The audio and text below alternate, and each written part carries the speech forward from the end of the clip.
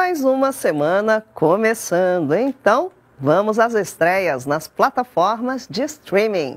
Vai ter bastante novidade para os assinantes da Netflix, desde séries, documentários, filmes e até animes. Vejam agora.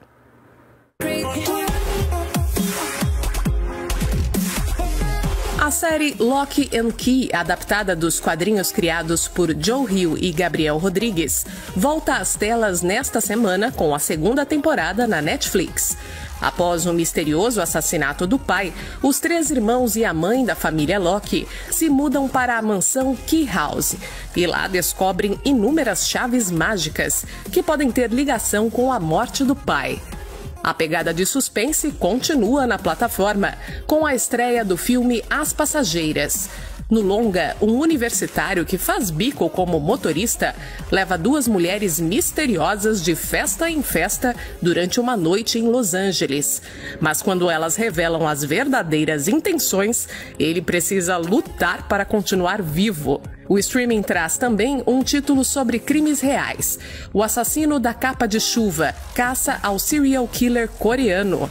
O documentário é sobre Yoo Yong-soo. Ele matou suas vítimas de forma brutal, espalhando terror em Seul no começo dos anos 2000. Já num clima bem mais leve, tem a comédia para adultos Departamento de Conspirações. Outra promessa de risadas é o filme francês Mais que Amigos, Vizinhos. A trama gira em torno de 7 famílias e o lockdown causado pela pandemia de Covid-19.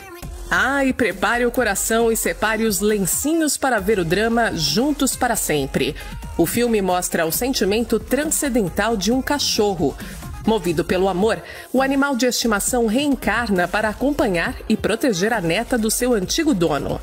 A semana ainda conta com a estreia do anime Cowboy Bebop, que mostra uma equipe incomum de caçadores de recompensas tentando ganhar a vida viajando pelo espaço. Tem também a minissérie Maya e os 3 Guerreiros. A produção é protagonizada por uma princesa com alma de guerreira. Ela tem uma profecia para cumprir e a missão de salvar a humanidade da ira de deuses vingativos. Chega ao catálogo de novidades do streaming também a 4ª temporada de Dinastia, a série emblemática de 2 famílias ricas e problemáticas, Colby e Carrington. Acesse olhardigital.com.br e confira a lista completa de lançamentos da semana da Netflix.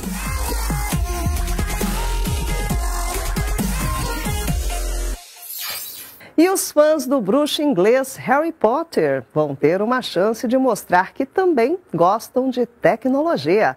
A OnePlus lançou uma série especial de relógios inteligentes dedicada às turmas da escola de bruxaria de Hogwarts. Vejam agora.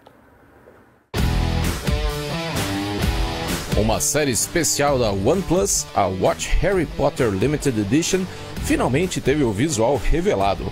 O smartwatch conta com uma pulseira de couro inspirada no universo criado por J.K. Rowling e interfaces exclusivas com os brasões das casas de Hogwarts. Até a cor da estrutura do relógio, que mistura tons de cobre com marrom, é exclusiva da série. A OnePlus fechou a parceria com a Warner Bros. Para aumentar as vendas do OnePlus Watch.